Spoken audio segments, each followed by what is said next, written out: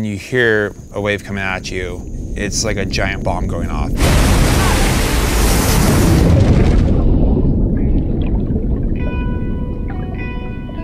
You can't control Mother Nature. There's just no possible way. It's just hard to describe. I'm Ryan Moss, I'm a surf cinematographer, and I travel the world chasing waves. I'm out there a lot of the times in the waves trying to create moments that give the viewer an intimate connection with the surfer. And you can't really get those moments if you're sitting on land, on the beach, filming with a big lens. It doesn't give you that feeling of what it's like to actually be out there. Being a surf cinematographer, there's a lot of tools in my tool bag. But my favorite tool is the DJI Mavic. It's lightweight, it's compact, it can easily fit in your camera bag. The Mavic is a dream come true. Having a drone allows you to keep shooting when you can't keep swimming and take a lot out of you. In order to capture these moments is physically exhausting. A lot of the times you will get caught inside by a wave, and that's the worst case scenario. You're trying hard not to panic, but everything in your body and your instincts is telling you to panic. It's very dangerous. It's also very rewarding.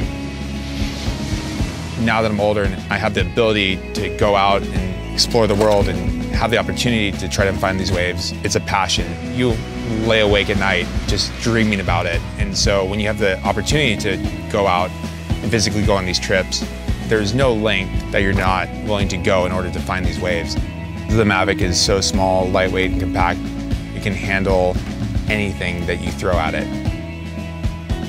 I love the Mavic's intelligent flight features, such as obstacle avoidance. I'm a filmmaker, not a pilot, and I can fly confidently without having to worry about hitting a palm tree or a wall. It's not just about seeing waves all the time. It's about taking in the surroundings and being able to capture that and document it and show the actual scale of it. So my return to home feature is really important to me, where I'd otherwise be afraid to land the drone because I'm always working around water and there's a high percentage chance that I, on my own, would crash it into the ocean. It allows me to be confident that the drone itself will come back and land where it took off from.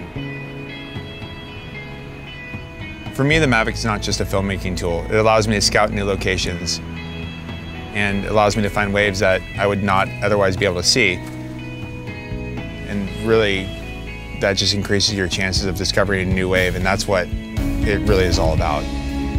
At the end of the day, is the most important thing to me. The ocean has given me everything, and since I was a little kid, I just always wanted to be around it. And so having the ability to continue being around it every day means everything to me. I can't think of another life I'd ever live,